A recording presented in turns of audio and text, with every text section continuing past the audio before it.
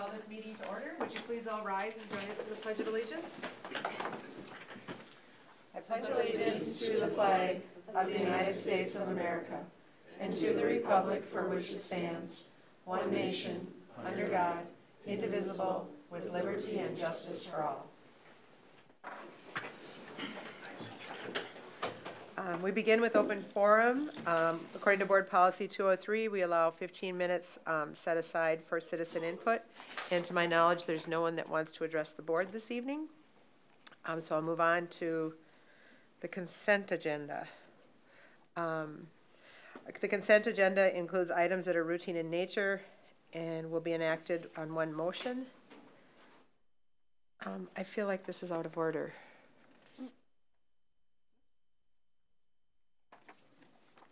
There's nothing on my document that says to, the hard copy anyway, to approve the agenda. Oh.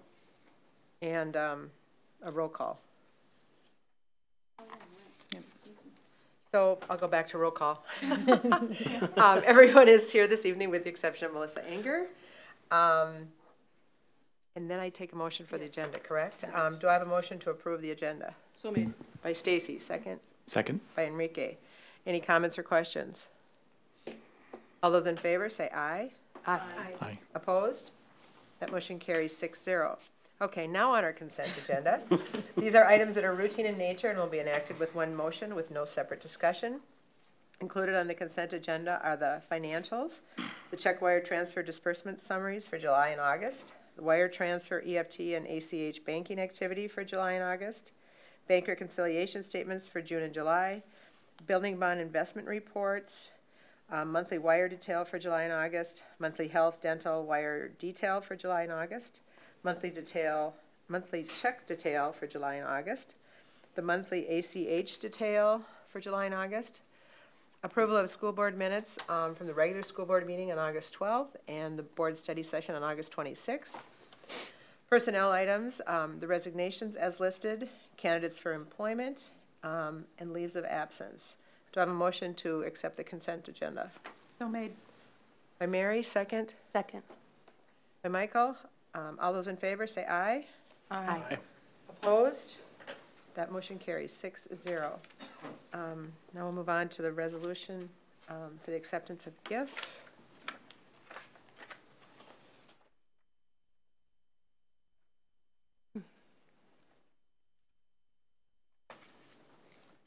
We have gifts donated to the district from Charities Aid Foundation, Fairview Ridges staff, Weiss Masonry, Prior Lake Lions Club, Miss Sazama 3M, Wells Fargo Matching, and Boy Scout Troop 226. Do I have a motion to accept the donation of gifts?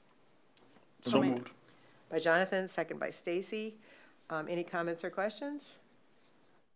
Okay, I think that's a roll call vote. Michael? Aye. Jonathan? Aye. Stacy? Aye. Aye. Aye. All right, that passes 6-0.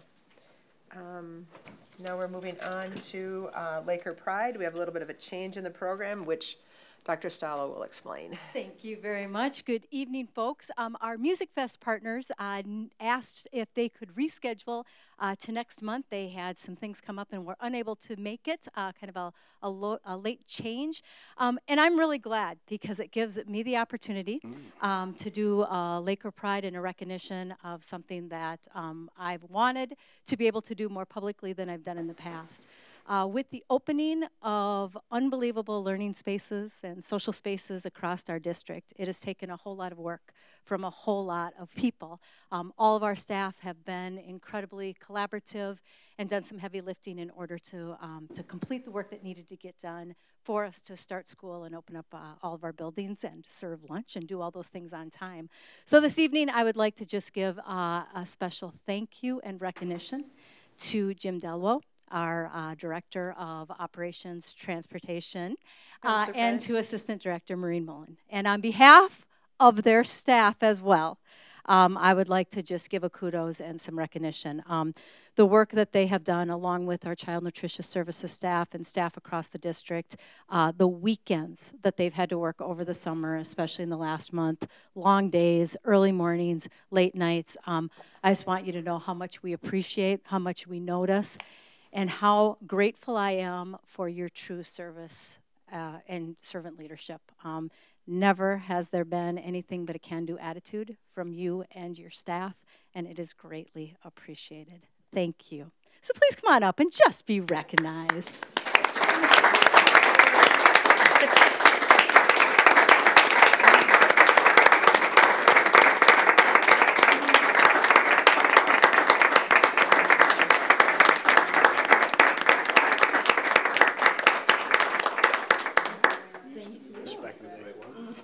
Standing alone.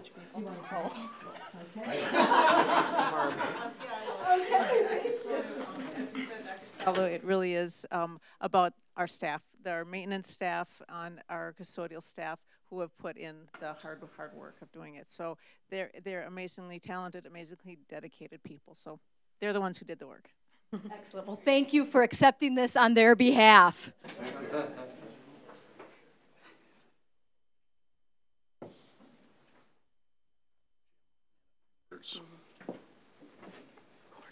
Okay, we'll move on to personnel items. Jim? I have one. Good evening. There is one. I am requesting approval of the following revised job description.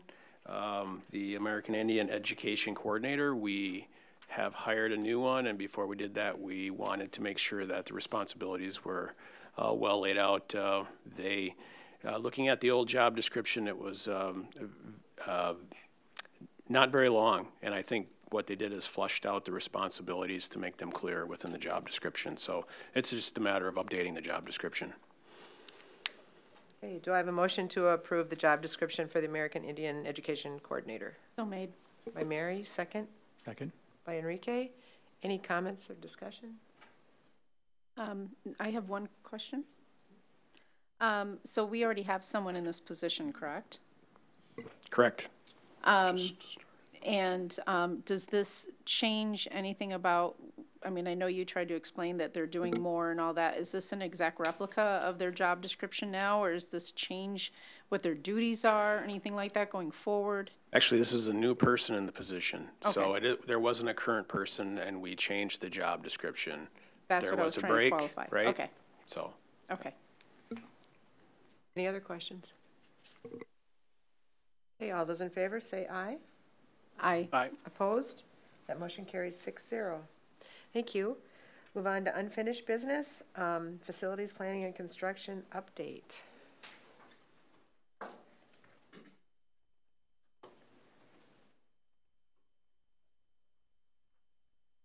Good evening, Chair Shimmick, School Board, Dr. Stallo. We'd like to go over a few of the updates on construction, a very brief update. Maureen, I'll let you start. Let's see if I can get us going here. How many directors does it take to? Got it. Next one up. Okay. One. Oh, one. All right. Awesome. So just kind of an update, a very brief overview, and thanks to Chelsea for putting this together for us tonight. Some slides showing the interiors of some of the schools. Hidden Oaks, this first slide shows you up in the upper left-hand corner, one of the pod spaces, just a beautiful light field. You can't see it out the windows in the photo, but you can just see the beautiful green spaces at the end of this hallway as you look out. The picture to the right of that is the Bridges ALC. Two. Keep talking. Keep talking? All righty. Oh, thank you very much. The Bridges ALC, that's the makerspace, polished concrete floor, new furniture, just a really lovely space. Again, really light-filled, beautiful space. Down in the lower left-hand corner, our proud Dave Brown in front of his new building, the ALC, just a gorgeous, gorgeous space. And the vibe in there is really wonderful. The picture in the middle also in the comments of, oh, excuse me, no, it's somewhere, this middle photo here is Jeffers Pond in the new kindergarten wing. This is in the resource area, the center wing. A door to each side goes into each of the new kindergarten spaces. And on the right-hand side, the interior of one of the new kindergarten classrooms at Red Tail Ridge, very similar to the setup and colors of Jeffers Pond. So two just lovely, lovely spaces. All of these are just really beautiful spaces. Twin Oaks, upper left, is the new cafeteria on the serving area. Beautiful colors, lovely space. To the right of that is the cafeteria at Twin Oaks, just kind of right around the corner next to the auditorium. Amazing. Again, all of these spaces are just light-filled and really lovely. Lower left corner, Hidden Oaks lunchroom. You can see on the lower right-hand corner the windows out back, which again, showing the green spaces out behind the building, which is just beautiful. A really wonderful addition to Hidden Oaks. It doesn't look so great in this photo, but now that it's complete, it looks much better. The parking lot, and the big feature on this is that it separates the bus traffic from the parent drop-off traffic. So not only do we have many additional parking spaces, we have a much longer queuing line, so we get parents off the Fish Point Road, and the traffic is so much smoother. The buses in and out are much quicker, more efficient, and much safer as well. So this was a really a great addition, even though it's not very glamorous. It's a great addition to the building. Hamilton Ridge, flying along. Again, there's nobody in the building, there's no activities, so there's not anything going on this site except building and a lot of building.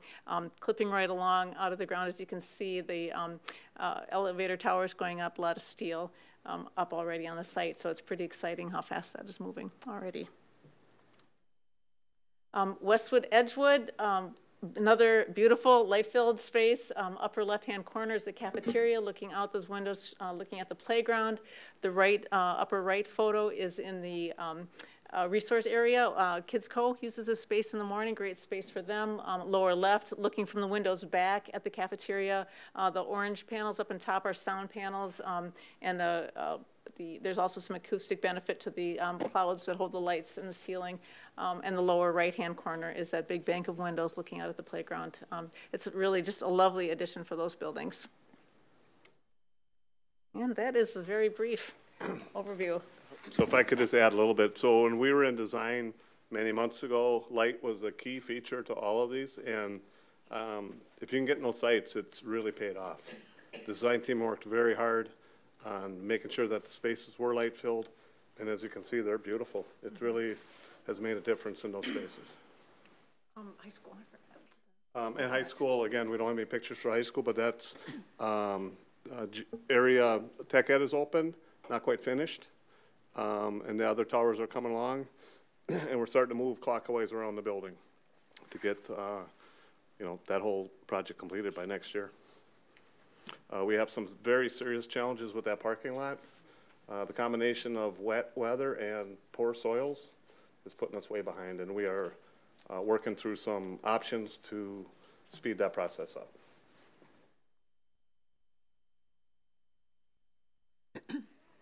Stacy? I just know there's concern about the parking lot at the high school.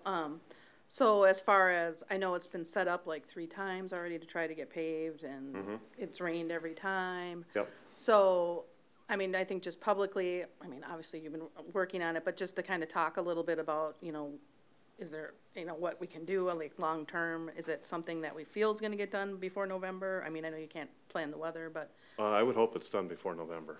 Okay. If not, I'll probably be looking for a new job. Okay. I'm not promising either one of those things, but Right. we are struggling to get that done, and it's a lot of thought. We got it back with engineers now. The soils are really bad on that site, and we knew that all along. But the rain has really, really complicated this. And again, this week we're going to have a month's worth of rain in a week. It takes a long time this time of year for that to dry up. Like weeks? Is that what? I can't even speculate. Okay. All right. Crystal ball. I know. So we're working very hard to get that corrected. Mary? Jim, what are the options to deal with the high water table and the underground stuff with the water flow? And is there, what options are you actually looking at? It's been a problem since the school site was chosen. Correct. 16 years ago or whatever. So some of the options we're pricing right now is extra gravel as a bed for the asphalt. We're looking at a drying agent to kind of help dry that site up. And of course, it all costs money, and we're waiting on pricing and a recommendation from our engineer. Is there any concern about the stability of the ground itself with the increased moisture under there with, you know, obviously maintenance of it as well as cracking? There are concerns, yeah. Can we do anything to deal with that? I mean, there's only so much drying agent you can put in there over time. Right. Well, I guess what we could do is tear out a whole bunch of soil and put in some new, but that's a huge cost and time. Okay. But we're battling time, and we're really struggling with that. Okay. Michael? I'd just like to make a quick comment too.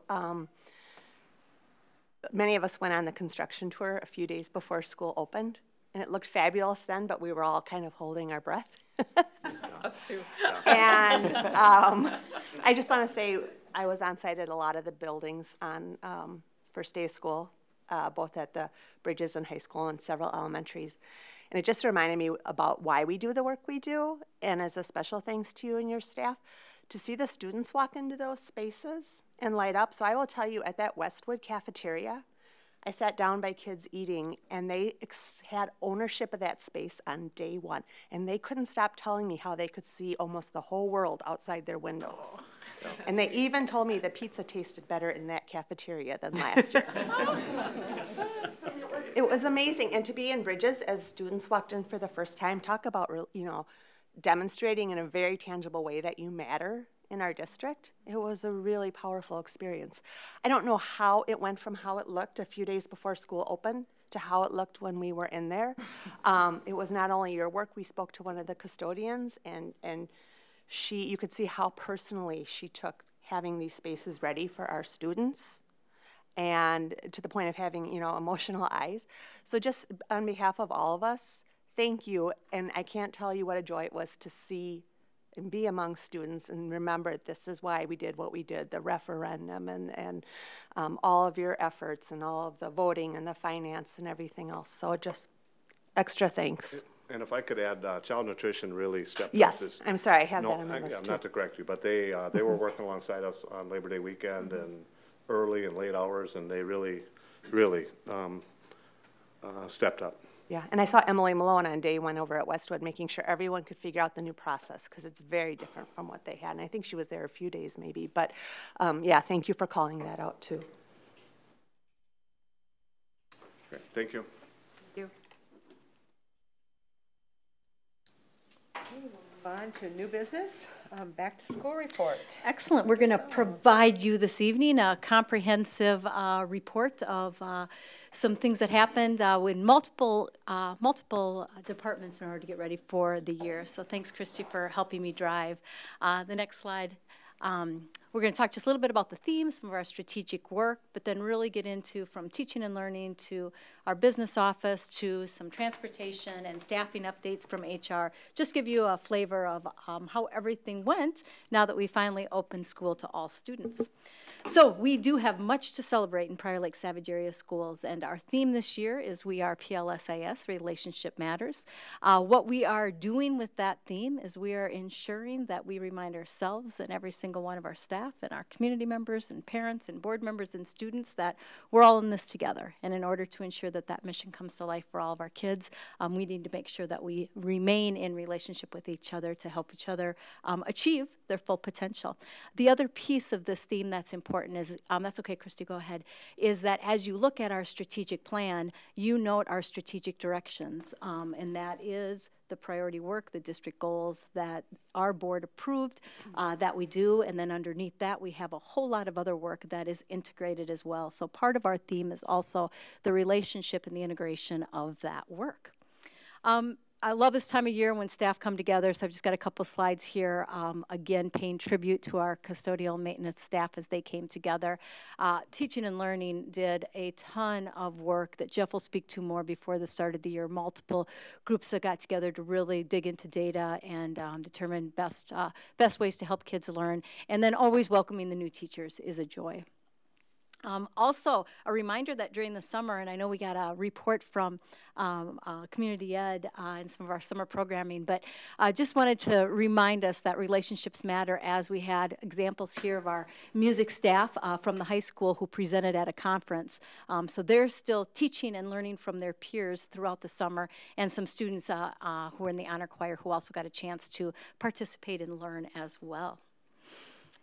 Moving on, just a reminder again, as staff come together at the beginning of the year, coaches and advisors really spent some time remembering their purpose and why they coach, building relationships with students beyond wins and losses.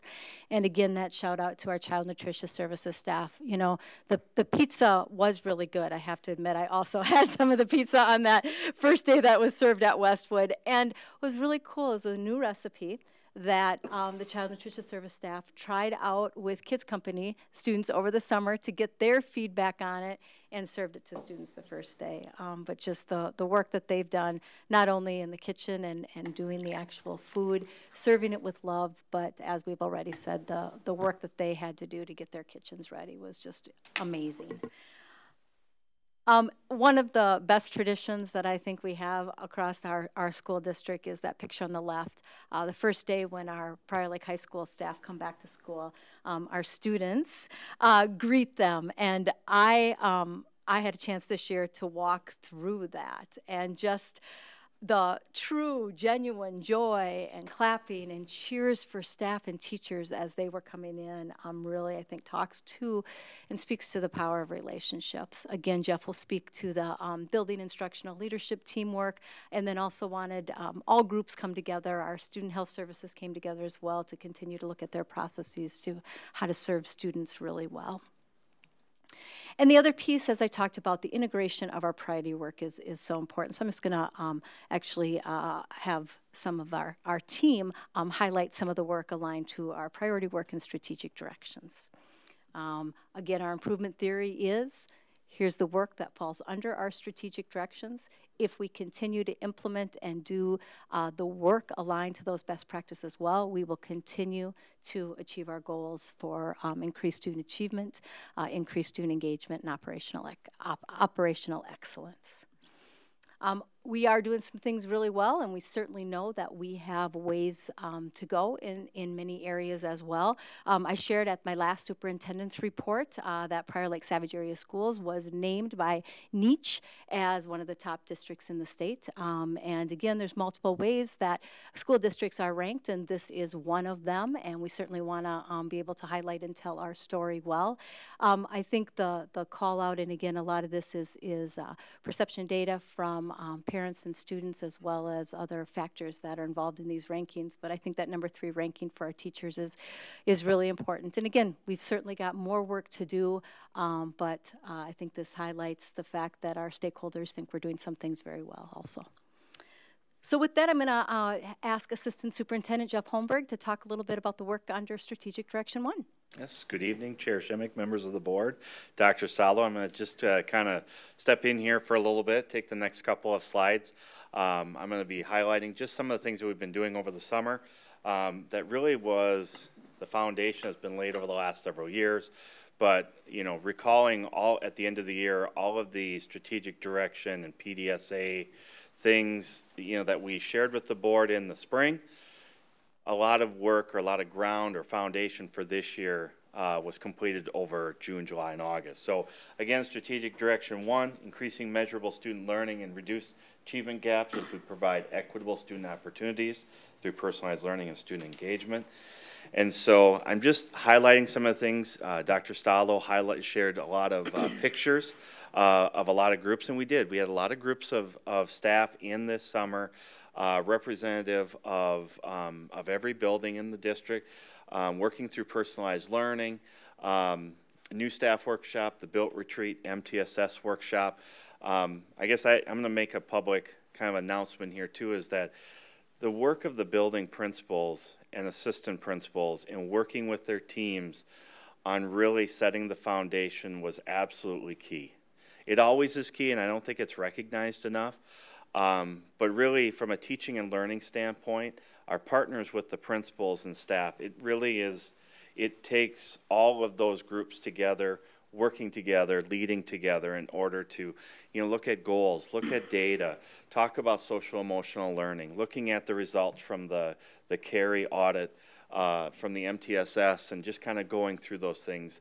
New staff workshop, as Dr. Stallo mentioned, it's a great way to introduce new staff to the district, thank them for choosing us, and really onboard them into the school district. And while there's a teaching and learning component around curriculum and assessment and, helping them to really set things up for what the student experience will be and what we expect the curriculum outcomes to be and the experiences that they'll have in Prior Lake Savage area schools, the other side of that partnership is building administrators, working with new staff as well, onboarding, supporting from the day-to-day types of things.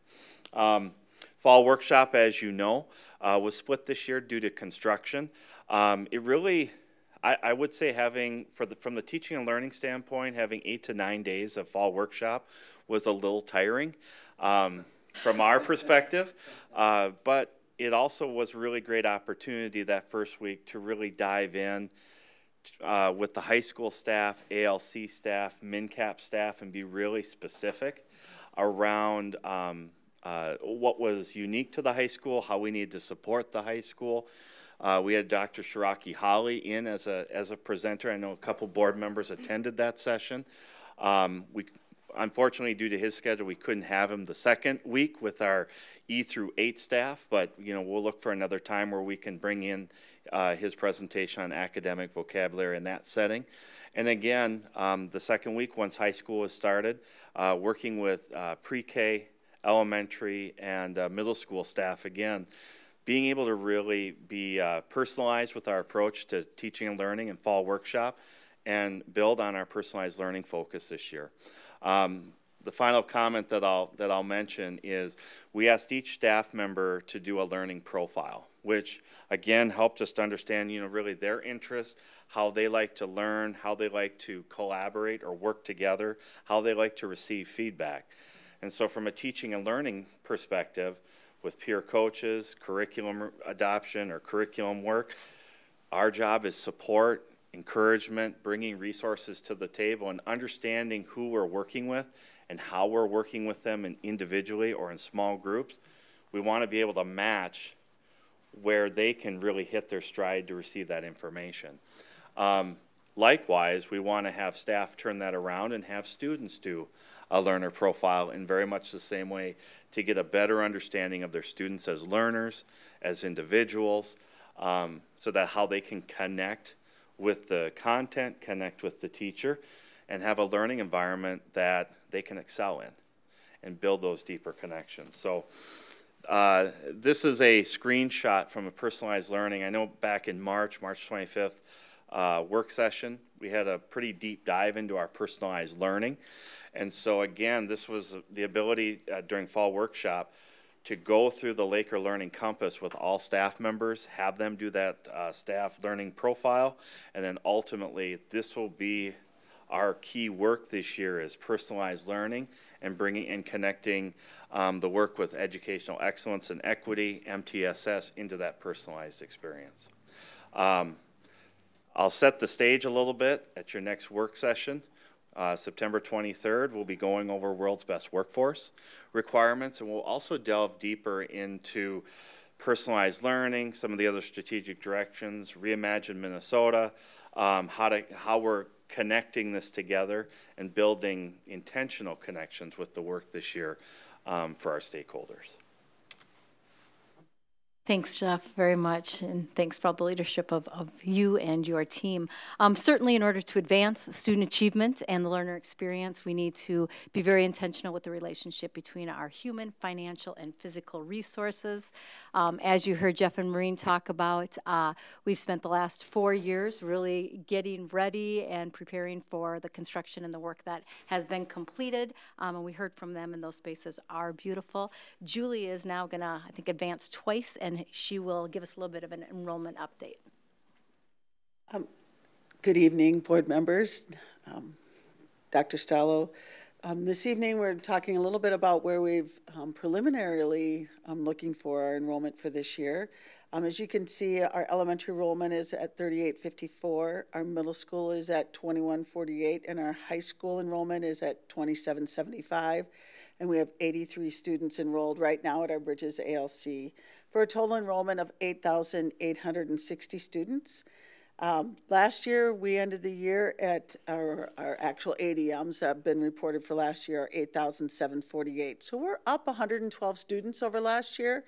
As you know, as we predicted 240 additional students for our budget process. So we didn't quite meet our goal. This is the first time, and since I've been here in the district for 10 years, that we've not met that. And so we're looking into what our options are. We'll be reviewing the budget process. We always bring a final budget in December for you to review and approve. And so we'll be going through that and giving you some information over the next several months, especially after we get final October 1st student counts. And so we'll review that and bring back forth those amended budgets for you to approve. Thank you, Julie. And I think, Jim, you're back up, or you and Maureen are back up for just a transportation. I know you've already provided some construction, but we just wanted to hear a little bit of a transportation update. Okay, great, thank you. Hello again. So the Twin Oaks, Hidden Oaks new bus entry has been a huge add for us. It's pulled a lot of congestion off of Fish Point. We've not eliminated the congestion, but we've made a definite safety improvement. So thank you for that project. We totally are, total bus assignments, that's not riders, but we're at 8525, including Aspen and St. Michael's, 1,140 kids. We've added service to Aspen Academy this year as part of their right for transportation. And we are beginning planning for boundary changes next year. So we're looking at that. I'm trying to get an overview of that before we assign kids to stops next summer. The other challenge we're having that didn't make the slide is traffic. Road construction right now, as far behind as we are, they're as far behind too. And when 13th got shut down, the bypass was on Franklin Trail, and that's open now, hopefully for a while, but we're really struggling with road conditions right now too. Thank you very much, Thank Jim. you. I think the next two slides are just some of the construction update slides, and then I'll ask Jim Quorum, Executive Director of HR, to share a little bit on staffing.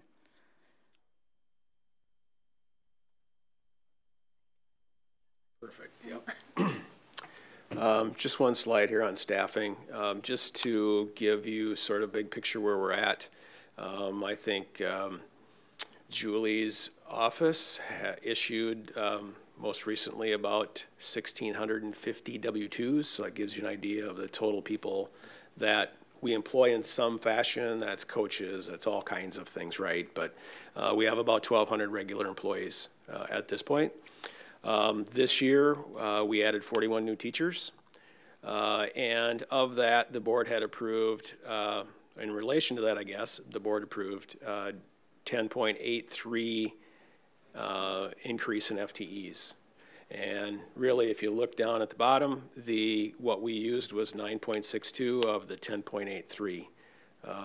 And just to connect to what Julie talked about, you know, some of that you're anticipating that growth. She's been on the mark for years, so you're anticipating that growth over the summer as students start to come in. So some of those hires were there. Some of them were ones that were in last year that you either approved as a temporary hire or a long-term sub kind of thing that we made permanent, right? Special ed, I think 2.3 out of that 3.1 were currently positions that we had at the end of the school year, but we made them permanent based upon student numbers. So it gives you the breakdown.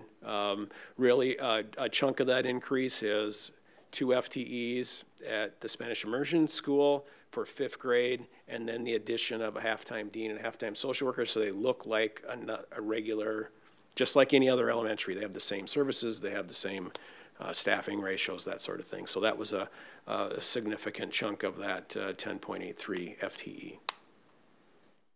Thanks, Jim. Yep.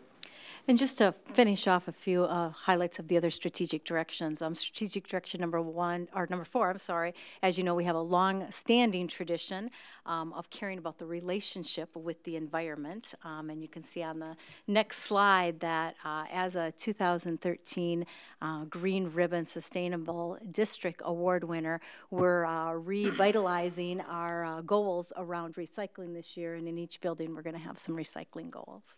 The fifth strategic direction is that new one that came out of the community strategic planning process, providing a safe, secure, and supportive environment that nurtures the social and emotional well-being of all learners. And the two pieces of this are the work around what are we going to be doing this year. One of our priorities this year around this strategic direction is to really look at our current practices around social emotional learning, our supports, our curriculum, our resources, and to just see what programs we have, what we're doing, like morning meeting, PBIS work across the district, second step advisory, how we engage students in instruction, Laker time, and we'll have a chance through that internal review of our programming and resources and supports to take a look at where we're doing well and where we might have some gaps that will provide recommendations into where we're going into the future.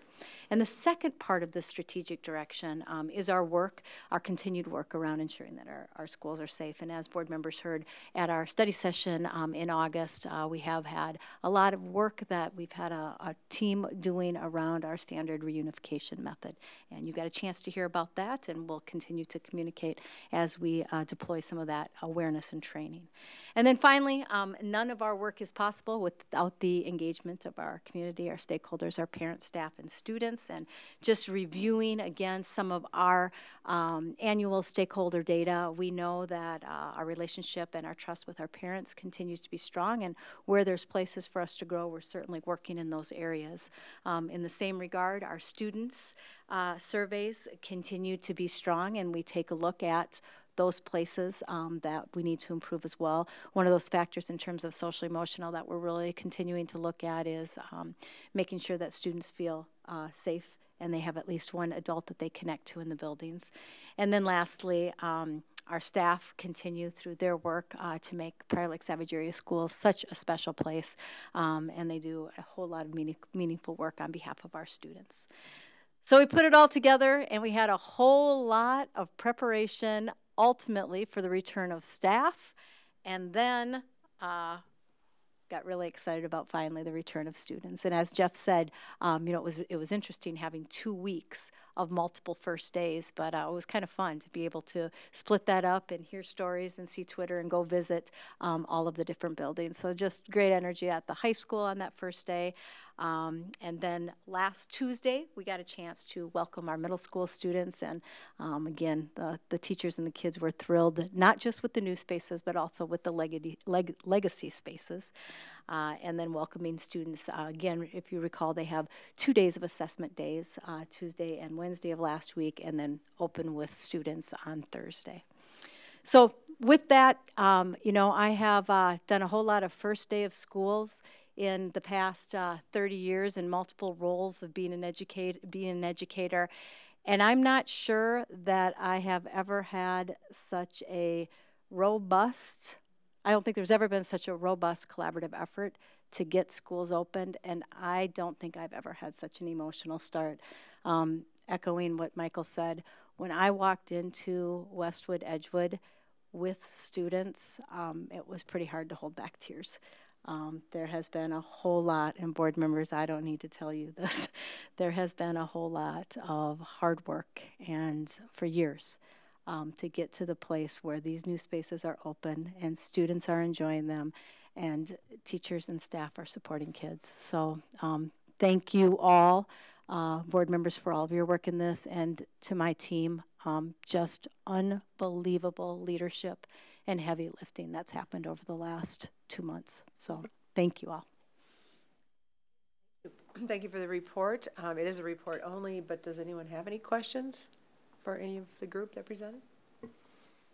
Jonathan? I'll just toss in a comment on Julie's discussion about enrollment stuff. One of the things we had talked about at study session is where we are in the interim. I had a conversation with one of my neighbors, and in my neighborhood alone, there are 6 families with kindergarten kids that have chosen to wait till next year to have their kids start school. So I think I have a hunch we're going to see a little bit of a comeback on those numbers when we come around next year, because if that's one neighborhood, how many of those are going on with people who are saying, we're going to be in a different building next year, I want to wait and send my kid to one school, or there'll be more room, we want to wait till next year. I just think that's worth noting. Well, thank you. Very thorough report. Move on then to refinancing general obligations school building refunding bonds. It's a lot. Big title. Good evening, board members, Dr. Stallo. Jeff Seeley is here from Ehlers and Associates. Jeff is newer to our team here from Ehlers. Joel Sutter, you usually see him here. He is slowing down and looking to retire soon. So he's still working on our team, but from afar. And so Jeff is here to help us kind of navigate through this. This is the first opportunity that we've been able to have Ehlers here to discuss this opportunity for the school board to refinance the 2010 bonds. There are 3 years remaining on that bond, and we're looking to refinance them for a lower price and save some money for our taxpayers for the remaining 3 years. And after that, there's also an opportunity to discuss refinancing the lease for the 2014 Prior Lake High School edition. Remember that we utilized lease levy for that, and so that's a lease that we would be able to reduce the interest rate on and save our taxpayers some money in that area as well. And so we're bringing them forward because we do have the bond that's callable now, and also we would be able to get this completed before the final levy certification in December. And so I'll have Jeff present this information to you, and I'm available for questions as well. Good evening. It's a pleasure to be here. Thank you for having me. And tonight we're going to talk about 2 opportunities to save some money. And these are when you refund bonds or a lease, the savings go directly back to the taxpayers. So it's a direct savings on taxes, on property taxes for the taxpayers. So the first one I want to talk about is a refunding bond. And you have a resolution in front of you. This one will require board action tonight. After you act on this resolution, I'll talk about the second opportunity, which you will not have to act on tonight. So with that, you do have in your packets what we call our pre-sale report. So this is going to detail the refunding of your particular bonds. I'm going to highlight some of the areas in here. So starting on page 1, we're looking at issuing about $11.6 million in what's called refunding bonds. And refunding, you can think of it as a refinancing. Same concept, different name. So you have as Julie mentioned, 3 maturities of your $21.7 million school building bonds issued in 2010A. Now those refunded earlier bonds, so those were refunding bonds also. And when you sell bonds, you establish what's called a call date, and it's usually about 8 years out from the date you sell it. And that call date allows you to refinance within 90 days of that call date. So we're approaching a call date on these of 2/1/2020.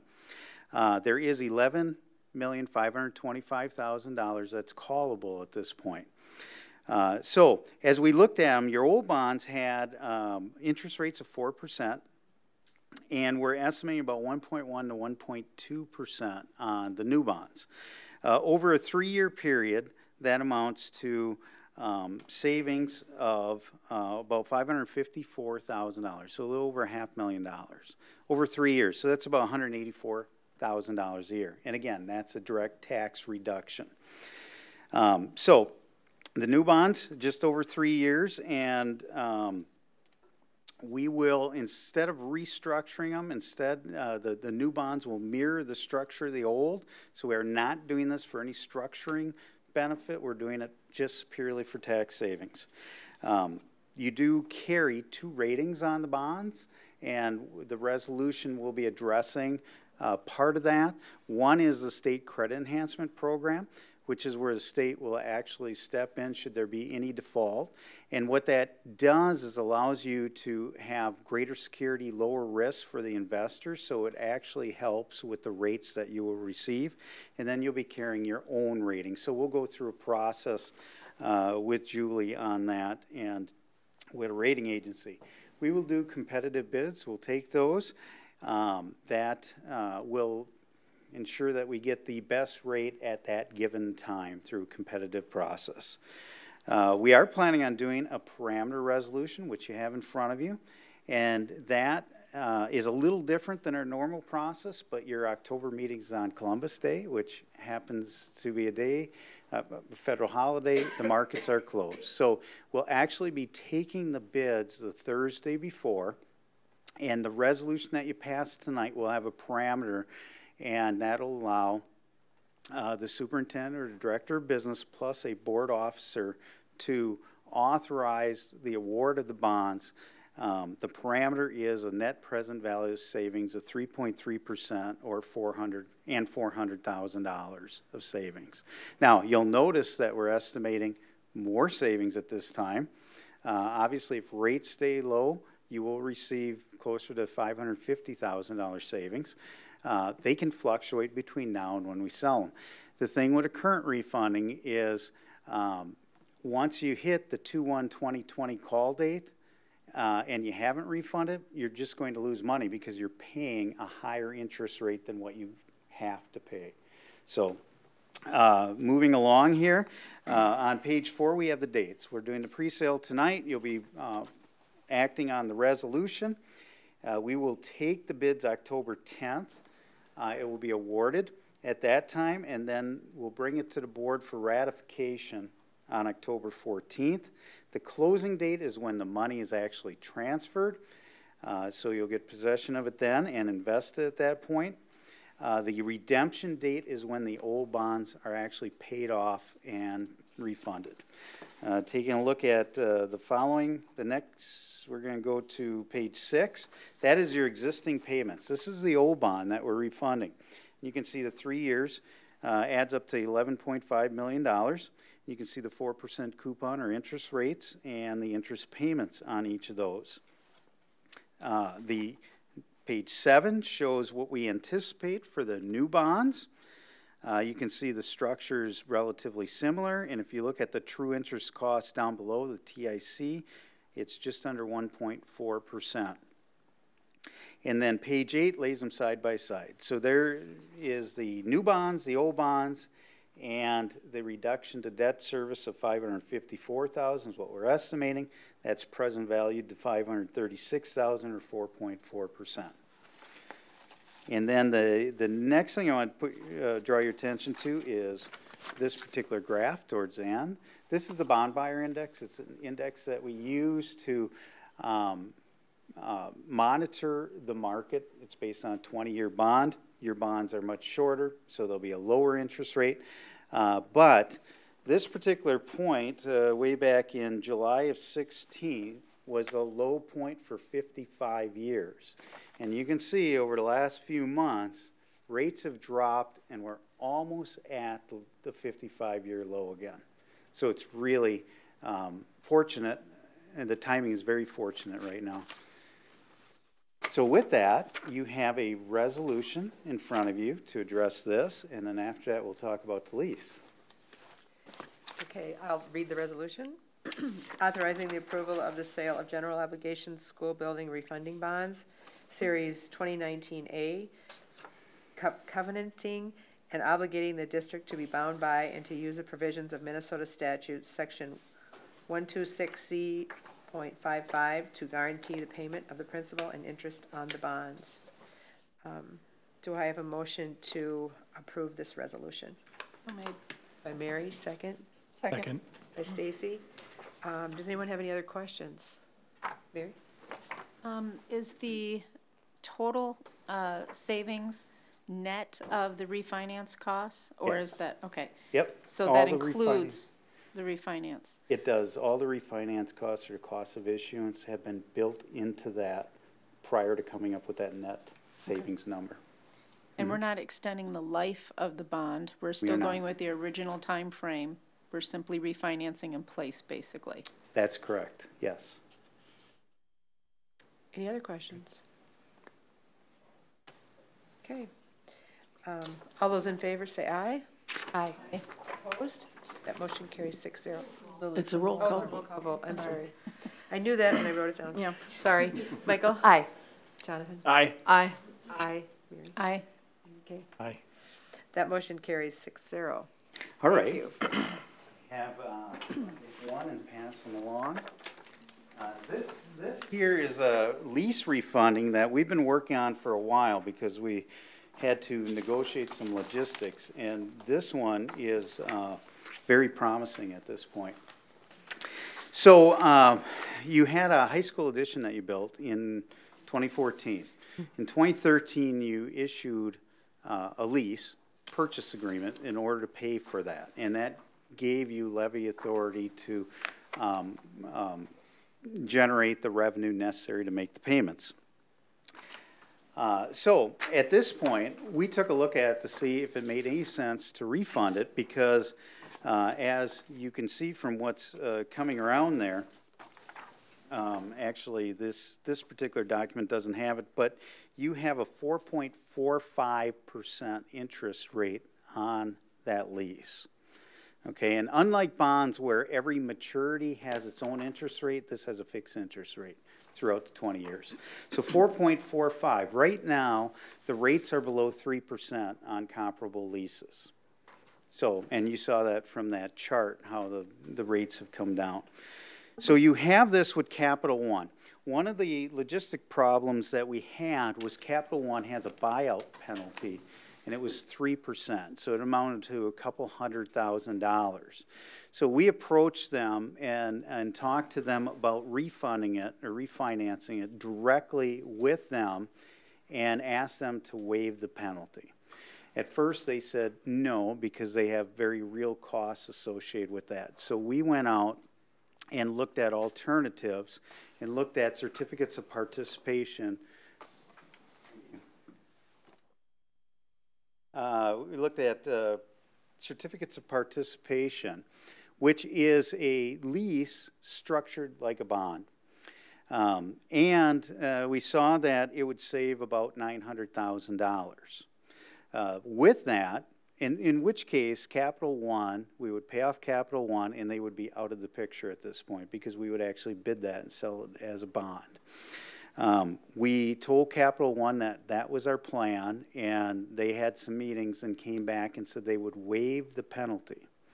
So the 3% or $196,000, they would waive that. If we did a lease directly with them, they offered us, we have a verbal commitment, if you will, on it right now, 2.75%, waiving the penalty, and that is what you see on this page with the highlighting.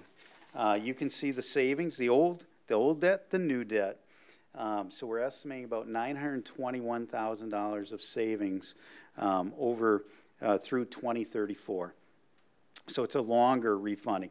Now, that is over a 10% present value savings, which if you get in double digits on a present value savings, you are doing very, very well.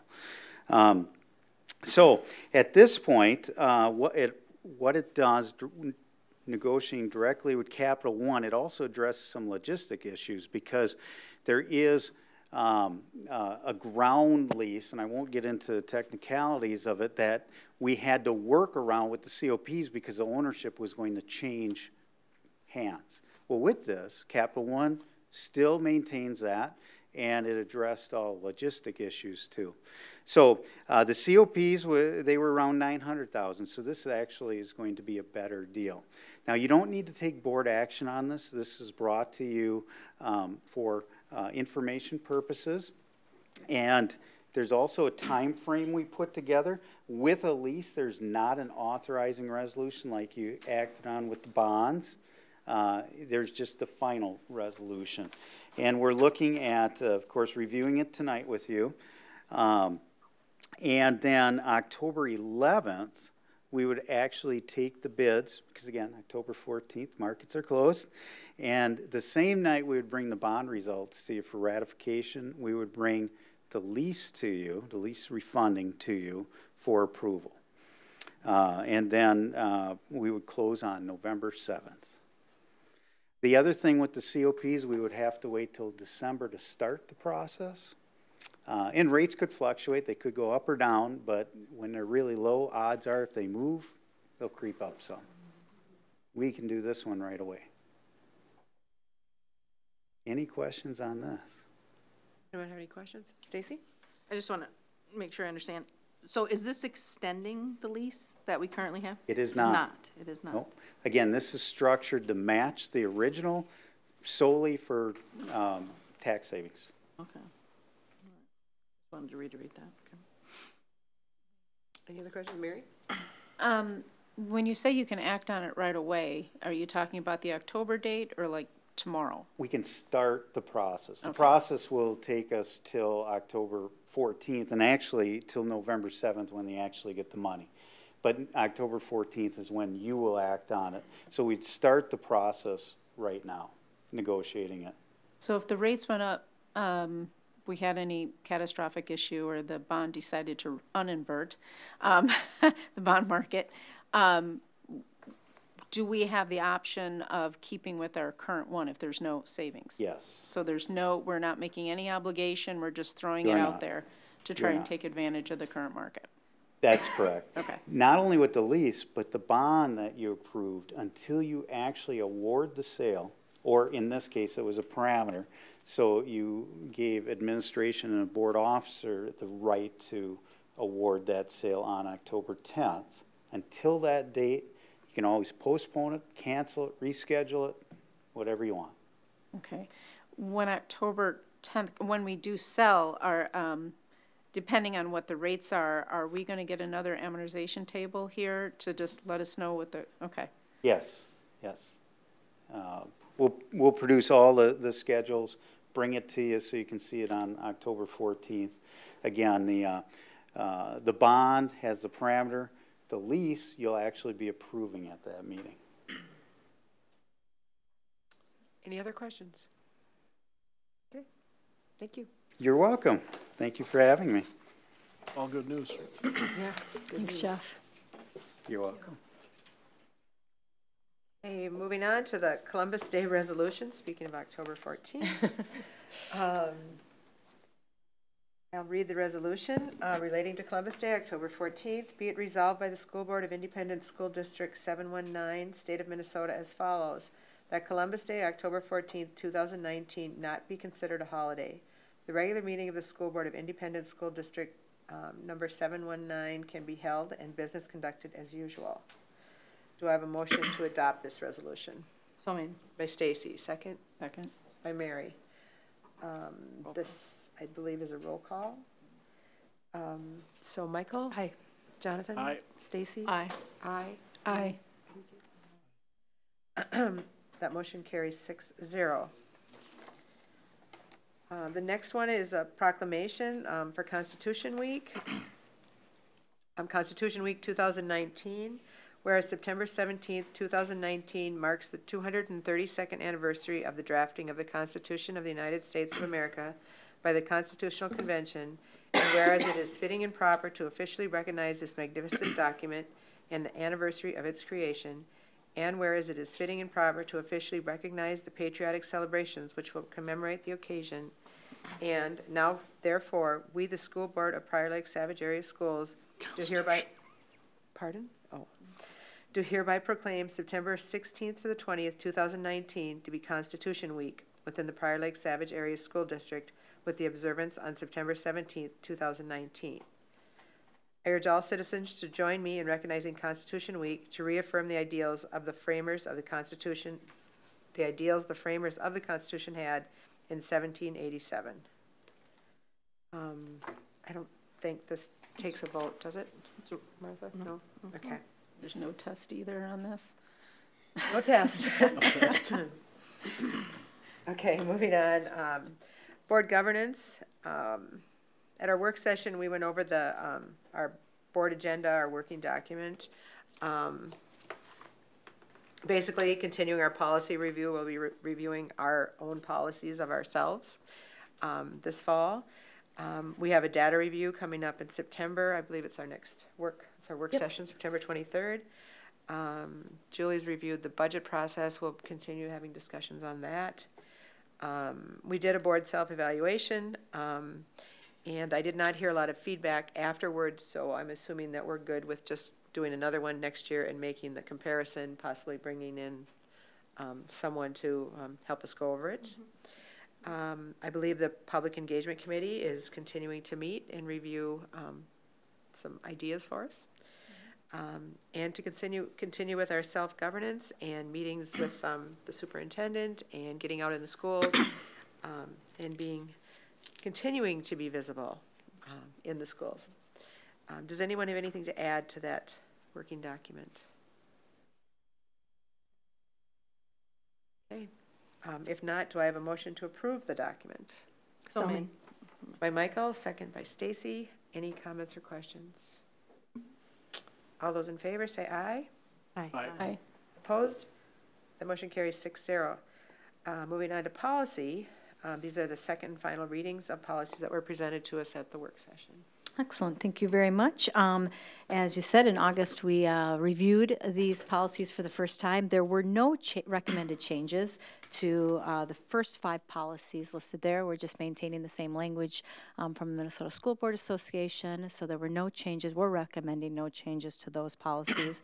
And then in terms of policy 105, the retention of records, we're recommending that since it's required by law, to have a retention have a retention schedule, we don't need a board policy for that. MSBA does not have a model policy, so our recommendation is simply to remove this policy. Can I make a motion? Do you want to make a motion all in one? Everyone all right with that? I'll take a motion for all the policies. All right, so I'd make a motion to approve policy 101, 101.1, 102, 103, 104, and then remove policy 105. Okay, do I have a second? By Jonathan. Any comments or questions? All those in favor say aye. Aye. Opposed? That motion carries 6-0. Thank you. Well, we've heard a lot from the superintendent on her That's report enough. tonight. You don't need to hear any more from me. We'll move on to administrative reports. Are there any? Okay. Moving to board reports. Michael, did you have anything to add? We can start at the other end if you want.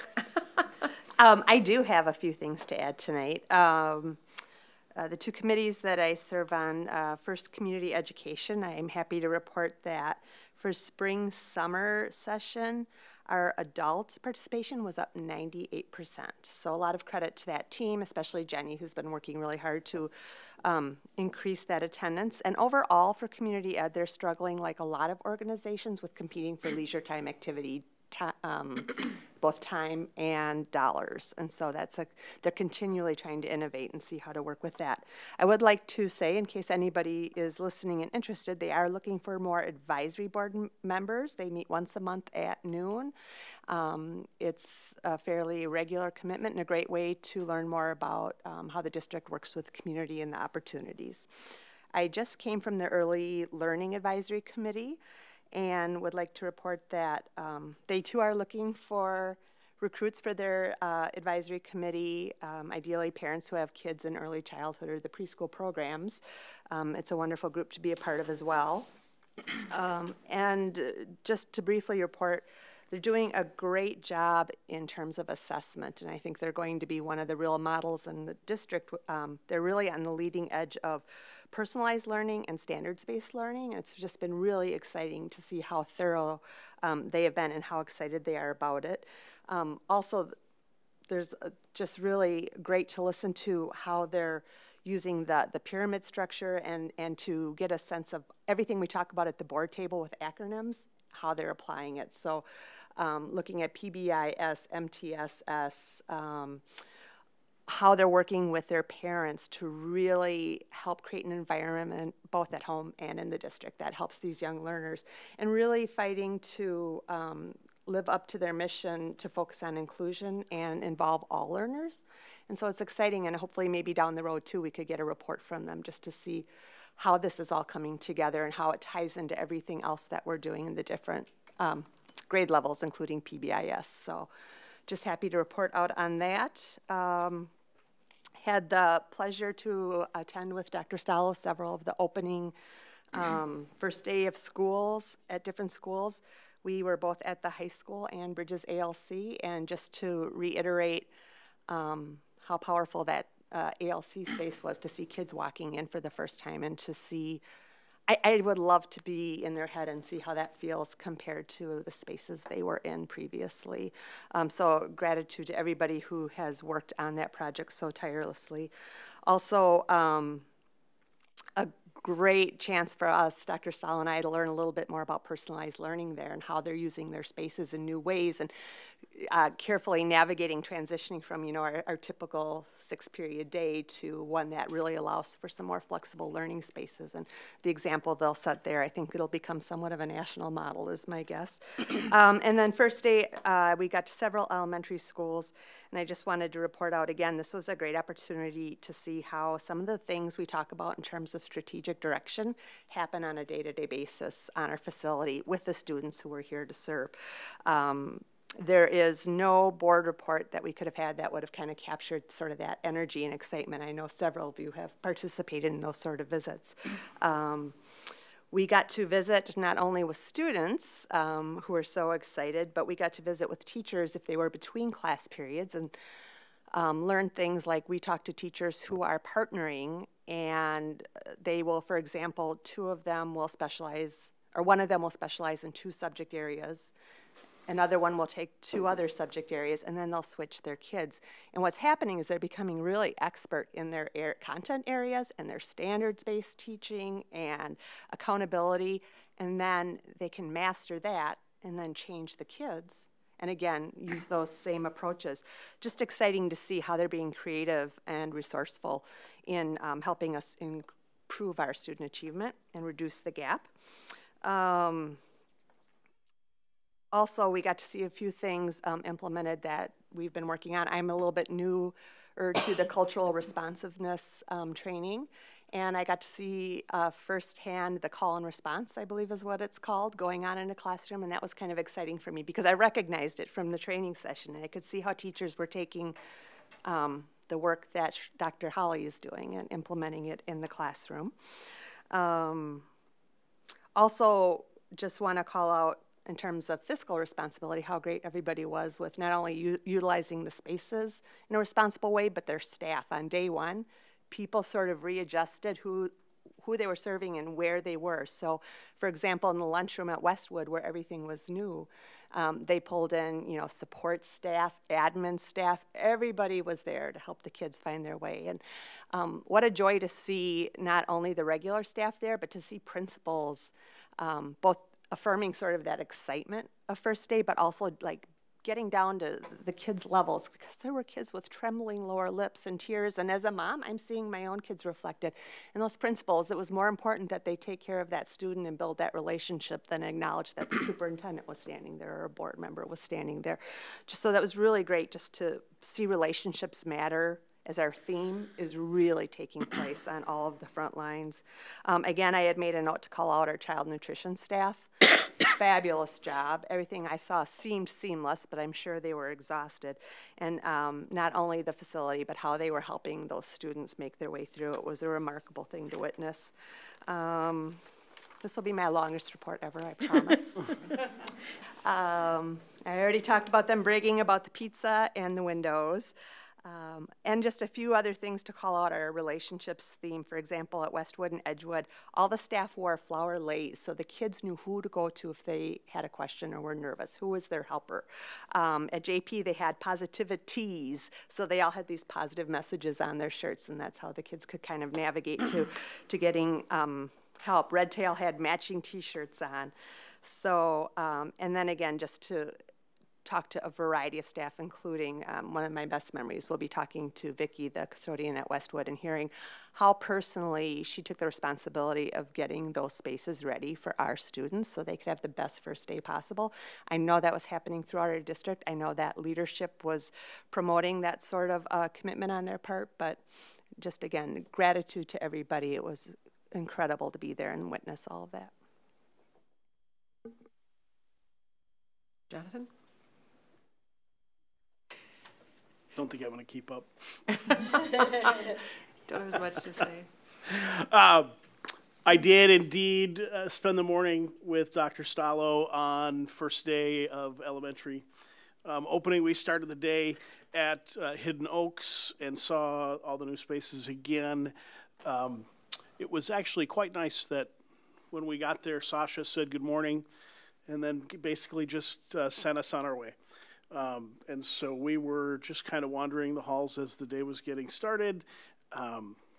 Lots of teachers waving us in, saying hello. Got to, just observe for a moment or two or be introduced and say hi, kids. The enthusiasm with the spaces is obvious from everybody who's there, students, teachers alike. When we did our tour a week prior, we spent some time talking to Emily Albrecht, and she was just, unboxing.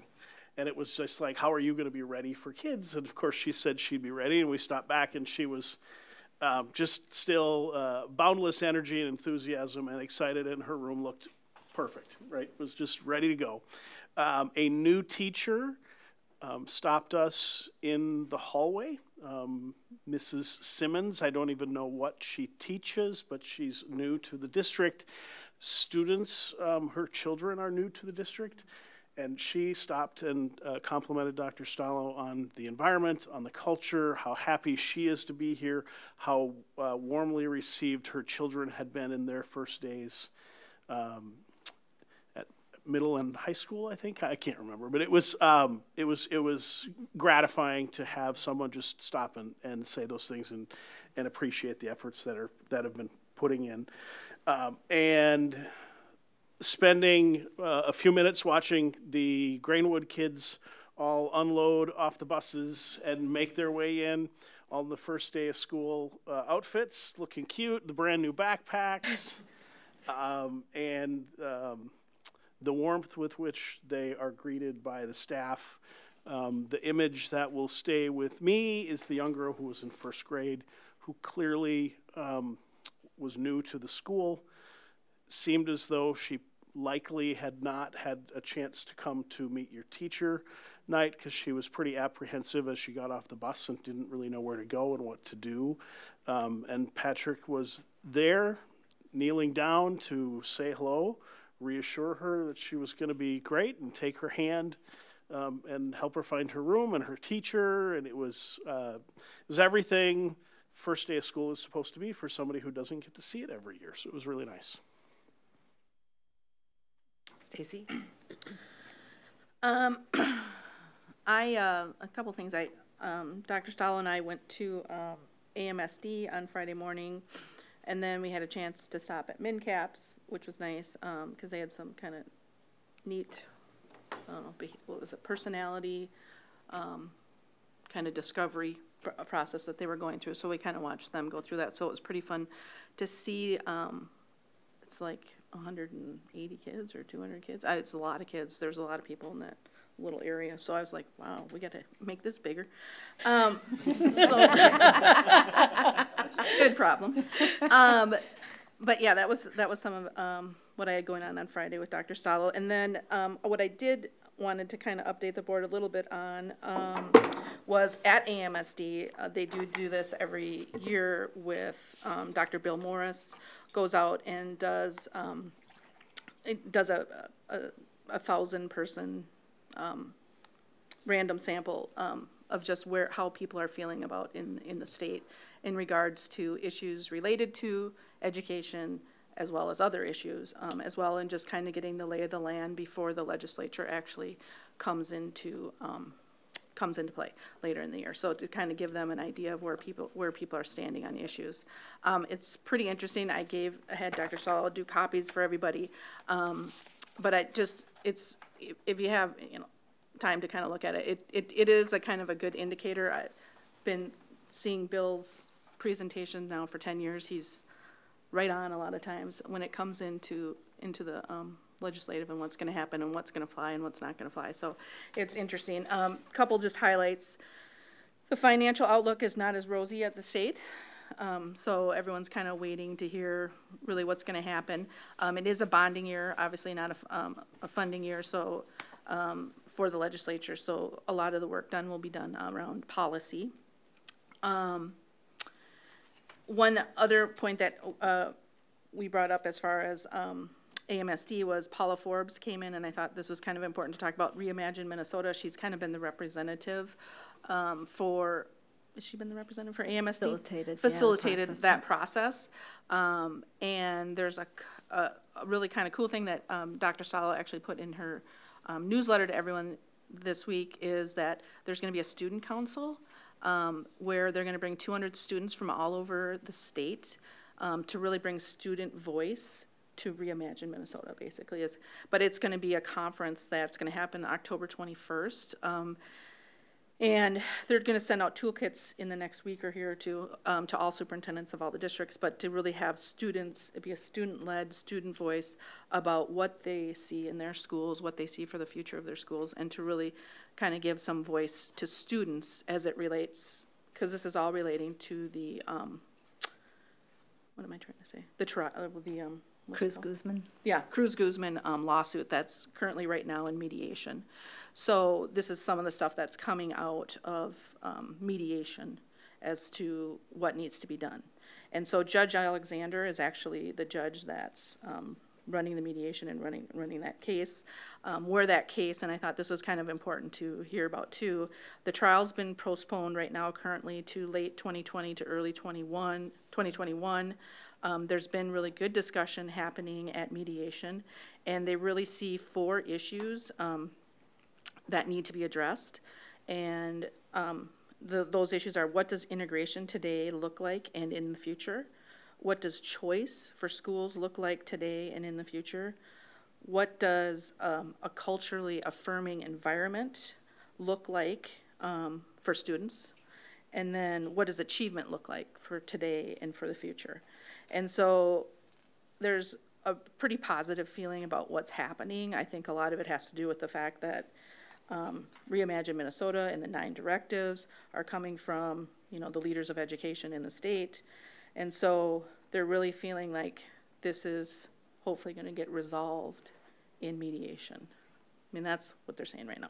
So, and I do think that that's, it's leaning positively towards that way. So I just wanted to kind of give the board an update on that, and then to kind of give you an idea of Bill Morris's, he's got some pretty fun facts. So this is based on 1,000 people. 100 of the subsample were out of St. Cloud, 100 of the subsample were out of Rochester, because those are AMSD districts, and then the remaining were the metro AMSD districts that were randomly called in between like September 3rd, September 7th. So it's really fresh information. Just kind of saying some things like, hey, how are your household finances? What's important for, coming up for state funding, and education is number 1, from what I recall on here. So that is a good thing. So it is on people's minds. And then lastly, MSBA was looking for a delegate for their assembly, for the legislative assembly, and so I threw my name in the hat, and I'm in it. You know how that happens. Thank you. I don't think I ran against anyone. Doesn't matter. Thanks for being there.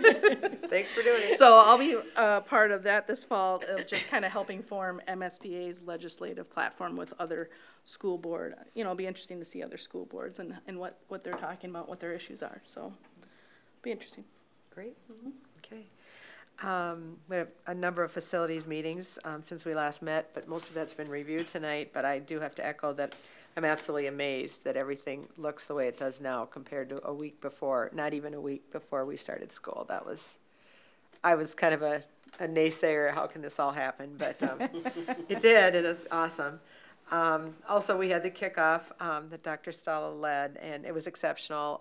Once again, so much energy in the auditorium, packed auditorium actually. Really fun to see all the new staff and old staff coming back, or experienced staff, I guess. And we have a new face at our board this evening that hopefully will stay with us through the course of the year. It's Isabella, and I have to apologize, I don't know your last name. Belzer. Belzer. Belzer, yeah. Okay. Welcome. And not to put you on the spot, but if you have anything to report, we'd love to hear from you. I do. Well, thank you. So as you know, the school year has kicked off very well. And to kind of follow the overarching theme that I'm hearing here, I would like to also note on the construction and talk about how from the student perspective, a lot of the students are dealing with it very well. And although I know some of the parking lot has been a headache for some of the people, I know that they have also been adapting to it and parking up in the upper lot. And that has been going very smoothly, as well as it's exciting to see the new additions onto the ends of the classrooms and what future students will be able to see and what they'll get to experience. And also the new Laker Cafe will be exciting for a majority of the school as well. And so that's been a great treat to see as the school year has started up. In Student Council, we've been kind of kicking off our homecoming planning, and we've been doing that ever since the summer. We've started having meetings all the way back in July, and we've been working towards kind of making it a little easier for students to find out information on this. And the exec board has been working very hard on kind of revamping our like policies and what we do as a student council, and trying to kind of spread our message, and not only within our council but within the rest of the school. And something that's kind of been exciting is that our communication with administration has been going amazingly. I've been asking this year for our chairs to CC me into some of the emails, and I'm seeing all of their professionalism in the emails, and it's very exciting to see this growing and all these growing student leaders. Along with homecoming, we've also will be volunteering at the Fall Community Fest next week, so we are excited to do that. It'll be our second year helping out at that. And other than that, the football games have been tremendous, and they've been a really huge show of school spirit, even throughout the construction, and everything is going very well at high school. So thank you. Mary? Well, like other people have said, I am amazed at that everything came together. I'm further overjoyed and amazed that the new cafeterias, with their first formal meal that was actually distributed at the middle school in particular, as well as Edgewood, Westwood, went over, from what I can tell, seamlessly. That is a testament to the hard work, and also the scary prospect of putting that together for that many kids all at once without a good couple of days of practice. That was amazing, and I commend everybody on that. A couple of updates. I did go to an elementary school during the first day of school, actually during assessment and then the regular school. And I will say that the assessment days, particularly at the elementary level, just made the first day of school that much easier for those kids in the transition. And they loved it. They loved getting together and doing the reading and everything like that. So that was very, very good to see. And the way it all came together was also incredibly impressive. As far as updates, I wanted to put on record about the Harvest Table Plate on the 22nd to help kids with food insecurity. And I believe a lot of the food is coming from the Prior Lake Savage area gardens from the various elementary schools and from the middle schools. So that's also very impressive, and I hope that everyone comes to support our food program, as well as the general program for kids with food security issues. On the other note, I'm looking forward to, and I've already touched base with the MNCAPS program, so I'm very excited about this year, and I know that each year that program gets better and better. So I'm very much looking forward to that. I just wish there was better parking for those kids to go back and forth to MNCAPS. So, hopefully that will get resolved and the rain will stop. Otherwise, I think we're going to have to build an ark. I did over the summer attend the STEM conference for all schools to see the Minneapolis and the various districts STEAM programs take off, as well as the state standards from the MDE on the STEM standards. And then I also note that the MDE is looking for a computer specialist and an opening for STEM at the state. So hopefully we'll have actual STEM standards in the next couple of years. Also, I participated in the MCA standards and the rulemaking for the K through 12 academic standards for science and math. I did participate in those programs, as well as participate in the July 29th final for the request for comments, or the RFCs, and then the updates after that. And then I'm just looking forward to homecoming this year and everything else that we have in store. So thank you. Enrique? All right. Like many of you, I attended several of the back-to-school nights, high school, middle school, and elementary levels. Probably because I have kids at every single one of those. But I wanted to be there. I would have been there anyways. But it was a lot of fun seeing all the excitement and just kind of hanging back and watching them, almost like Halloween all over again, as they have their list of, you know, which houses they want to go to. They have their list of teachers they want to go see and seek out, and you see that genuine excitement on both sides. You know, when we talk about building relationships and how relationships matter, it's not just who's my teacher this year. I want to see my teacher last year and the year before, and I want to, even though I may not get along with my younger sibling, I'm going to go to her school too, and I'm going to see all of my favorite teachers over there too in that neighborhood. And we only wish we had one still at Five Hawks so that we could go visit Mr. Bell. Because those older ones had Mr. Bell and absolutely love that. So, come anytime. Oh, they will. They will.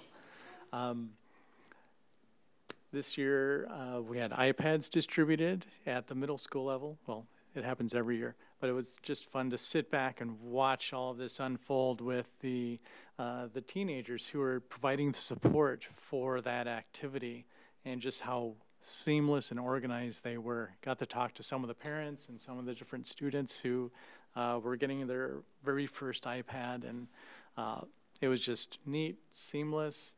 They were overjoyed and just had nothing but praise. Quick and easy. That's enough about schools, I think, for tonight. Special Education Advisory Council. We have not met in a few months. One of the reasons is that we need additional parent volunteers to come and participate. We don't have that many who are able to attend, either for scheduling or other needs. So we're looking at what can we do differently to attract more parents to be able to participate. Do we need to adjust the scheduling so that it's during the daytime or evenings or different days of the week? So I anticipate that there will be a survey monkey or something like that going out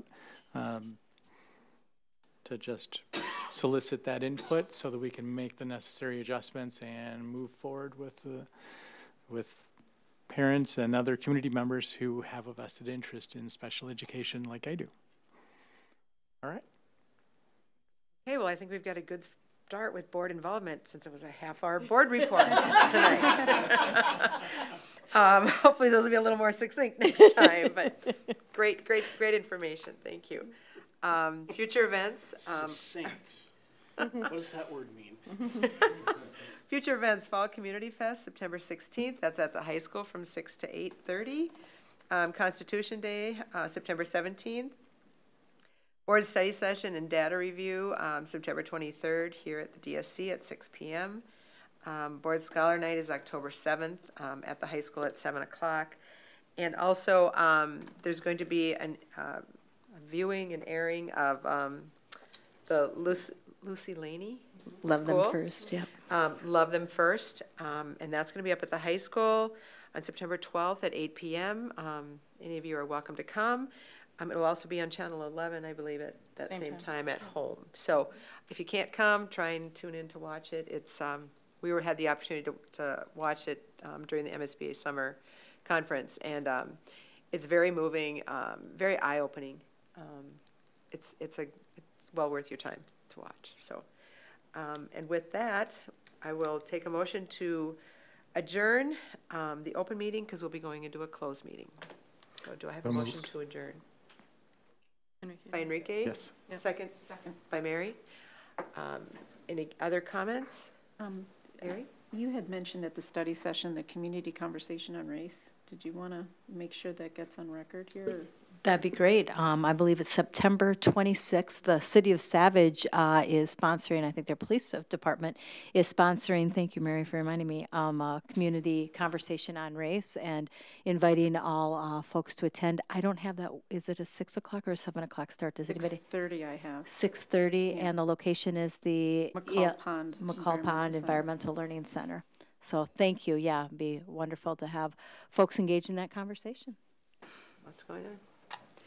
I have a motion and a second. All those in favor say aye. Aye. Aye. Opposed? That motion carries. We are adjourned and going to be closed.